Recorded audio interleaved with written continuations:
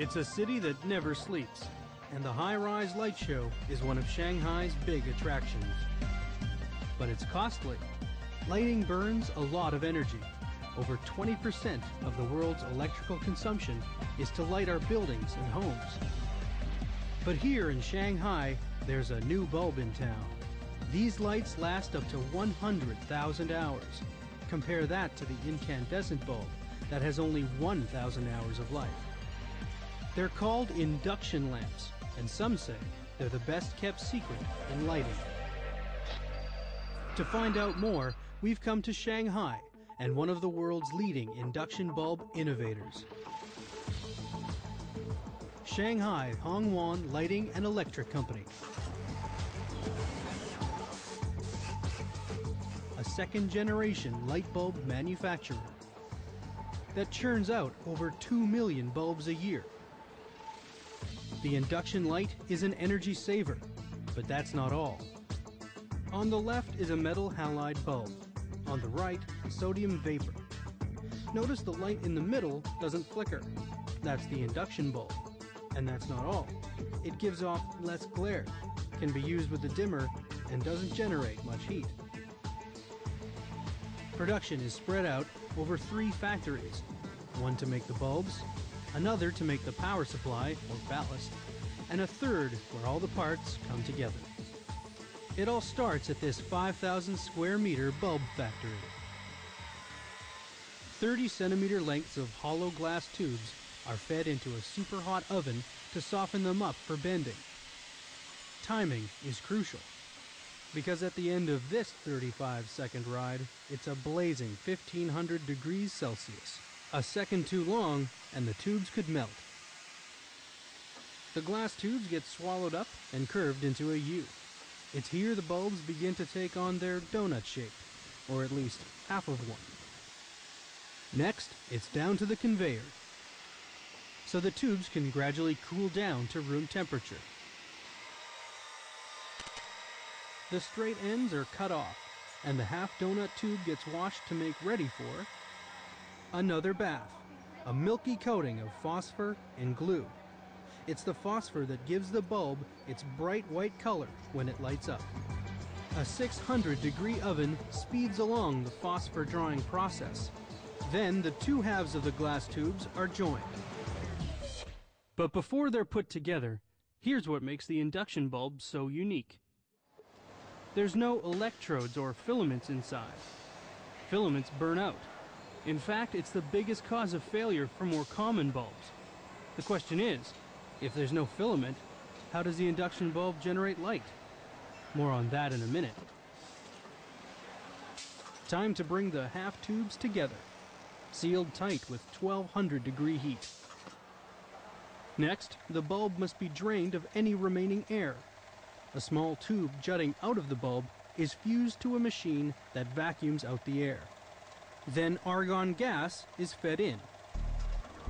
That small protruding tube serves another purpose. It's the sealed housing for hard pellets of solid mercury, about the size of a bean seed. When powered up, the mercury gets excited and vaporizes inside the bulb, producing ultraviolet energy. The invisible UV energy bounces off the white phosphor to produce light. The light bulb's power source is a ballast that produces a high-frequency current.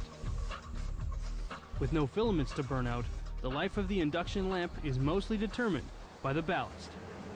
This ballast is a radio frequency power supply that starts with a circuit board. Each one has a diagram or roadmap showing where all the diodes, capacitors, and transistors go.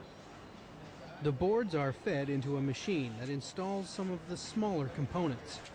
These robotic arms work around the clock, spitting out close to 3,000 boards in a 24-hour period.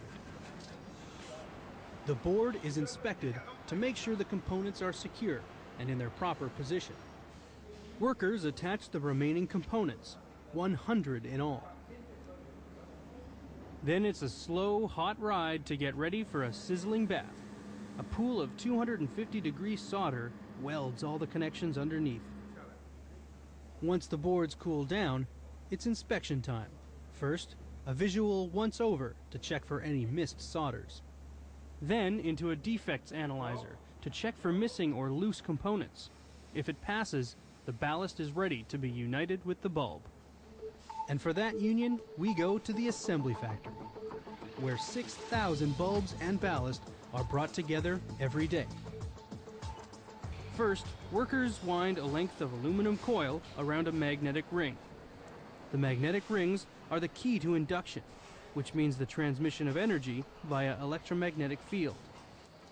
When the coil is powered up, it produces a current that surges through the magnet, generating an electromagnetic field around the bulb. It's this field that excites and vaporizes those mercury pellets to produce UV energy, which strikes the white phosphor to create light. While the coil and magnetic rings are being made, the bulb gets a few quality checks.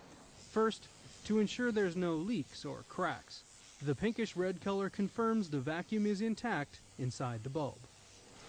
Then, the bulb is fired up to ensure it's generating enough wattage. Bulbs range from 15 up to 200 watts. Next, the magnetic rings are carefully fastened. Tighten the rings too tightly and the glass can shatter. Too loose, and the amount of magnetic energy generated is weakened. To make sure the magnetic ring is secure, the bulb is tested once again. The machine on top measures electrical output. The bottom one reads voltage. On another line, workers put the finishing touches to the ballast. The circuit boards slide into a protective aluminum casing, and the voltage tested for output.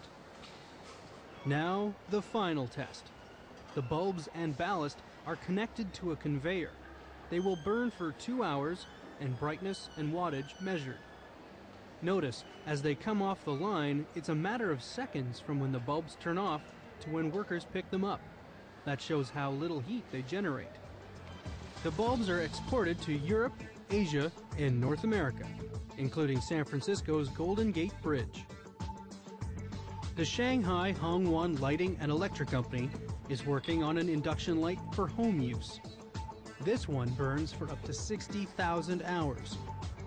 With more and more countries banning the incandescent bulb and consumers looking for more efficient lighting, it's a safe bet the induction lamp won't be a secret for much longer.